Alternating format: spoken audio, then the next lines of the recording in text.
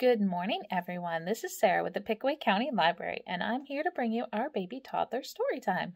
We're going to start out today with a song you probably already know. It's called The Itsy Bitsy Spider. Are you ready? We're going to make spiders out of our hands. The itsy bitsy spider climbed up the water spout. Down came the rain and washed the spider out. Out came the sun and dried up all the rain, and the itsy bitsy spider climbed up the spout again. Good job. You want to do that one more time with me? Here we go. Get your spiders ready. The itsy bitsy spider climbed up the water spout. Down came the rain and washed the spider out. Out came the sun and dried up all the rain, and the itsy bitsy spider climbed up the spout again. Good job. Now the next thing we're going to do is read our story together. Our book today is Who Likes Rain? It's written by Wong Herbert Lee, and we're reading today's book with permission from Macmillan Publishers. Who Likes Rain? Pit, pit, pit on the window pane. Down, down, down come the drops of rain. Who wants rain? Who needs April showers? I know who. The trees and the flowers. Raindrops falling down in spring, hitting the awning, ping, ping, ping. When it rains, who's the first to scat? I know. Do you? Mew, mew. It's the cat. Gurgle, gurgle, down the gutters, out the spout, the water splutters. Who likes rain? Not Papa's old truck. Who likes rain? Quack, quack. It's a duck. Pitty plip plop, pitty pat splat. I can catch raindrops in my hat. When it rains, who comes out to squirm? I know. Do you? Creep, creep. It's a worm. Raindrops beat like a tom-tom drum. On my umbrella, rum-a-tum-tum. Who likes rain? Not my neighbor's dog. Who likes rain? Croak, croak. It's a frog. A wind comes whooshing through the trees. It shakes the raindrops from the leaves. Who likes rain? It jumps with a splash. I know, do you? Glub, glub. It's a fish. After a while, the showers stop. A few last drops fall plip, plip, plop. Clouds break up, no need to huddle. All that's left is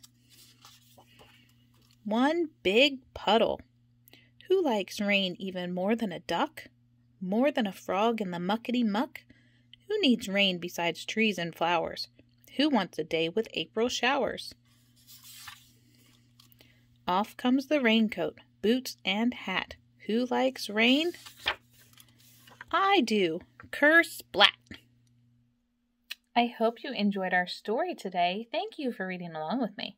This book and lots of others are available in the Youth Services Department and are ready and available for pickup or to be placed on hold. So get online or come in and see us and choose some books to read at home. The next part of our story time will be using our sensory bin. In our sensory bin today, we will need some water, some blue food coloring, cotton balls, and some plastic people or animal toys. Let's see how we're going to use this together. The first thing we're going to do is put some water into our sensory bin. Then you're going to add just a couple drops of blue food coloring. You don't need a lot. We don't want to color the house. We just want enough to make our water a little bit blue. Give it a little mix there. Now, I have some plastic dinosaurs I'm going to add in. You can use plastic people, plastic animals, plastic bugs. I do recommend plastic just so that they are easily cleaned and dried off when you're finished with this. If you do use a clear bin, your blue food coloring will show up a little bit better than mine is. Then add some regular cotton balls. Now you can see some of that blue color on those. These are going to be our clouds. So they are soaking up all the water, getting nice and full, just like a rain cloud would. We'll add a few more in here. Now when the cotton balls are dry, they're nice and white. Once they soak that water up, they turn blue. So this is a good sensory experience for your little ones. They can feel how heavy the wet cotton balls are compared to how light they were when they were dry, and how much water they soak up. You can practice seeing if you can get it to rain on top of your animals or your people.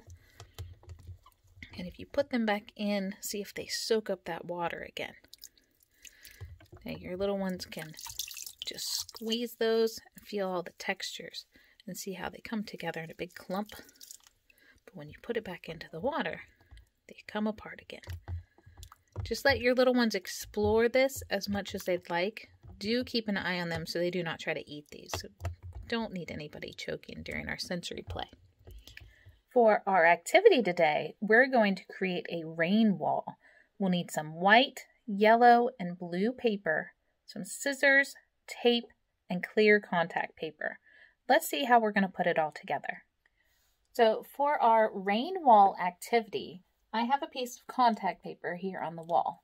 You can put one on your window. You just need the sticky side facing out. So I have added a couple little pieces of tape to each corner just so that the sticky side is facing me. And I have some clouds cut out of white paper. You can also cut those out of gray or black to make them look like storm clouds. I have some lightning bolts out of yellow and some raindrop shapes. Your little teardrop shapes cut out of blue. You can cut out as many or as few of those items as you would like. And then you're going to allow your little one just to place them wherever they would like on their rain wall. So you can talk about where the clouds might be. If it's a cloudy day, maybe they're at the top. If it's a very foggy day, maybe the clouds are a little lower. And then you can put some lightning bolts up there. Do they come from the clouds or do they come from the ground? Wherever you would like to put those. And add some raindrops in there. You can practice counting these as you put them up. You can talk about maybe what shape they are. Maybe your little one would like to put them upside down like this. And that is completely okay. This is a very open-ended process.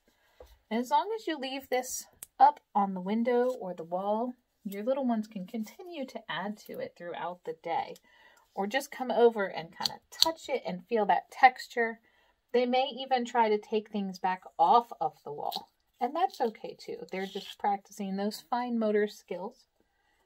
If this is a piece of art that you would like to keep a little bit longer after you're done with the project, just add another piece of contact paper over the top to seal everything inside. If you do that, you can then use some dry erase markers and they can draw pictures on it as well. And then you can just wipe it off when they're done. It works kind of like a plastic covered placemat. Works perfect to draw on with those dry erase markers. For our craft today, we're going to need some dark blue and light blue paper, some glue, some cotton balls, and if you have any extra yellow paper from our lightning bolts we used on our rain wall, you can use that here as well. Let's see what we're going to make today. The first thing you're going to need is a large letter R. I have provided this stencil on our Facebook post for you to make it easier, or you can draw your own. Now you will need to take this and trace it onto some dark blue paper. A nice handy trick is when you're tracing it, trace it backwards so that if you mess up, like I did, or you draw off onto your blue paper, you won't see those mistakes anywhere when you cut it out. So this was my stencil, and I have cut one and put together our craft here on dark blue paper. This is R for rain. So I've added some cotton balls here at the top for clouds, some small lightning bolts, and some small light blue raindrops. Your little ones can put these on there however they would like, just like we did with our rain wall. So it just uses a little bit of the white school glue, and that does dry clear. So you do not have to worry about it making a mess anywhere. There's no right or wrong way to add these items on here. Just see what it looks like when you're done, because all rainstorms are different. And we would love to see what your little one has created if you would like to share them with us. I hope you enjoyed our story time today and that you'll join us again next week as we continue to read and learn together.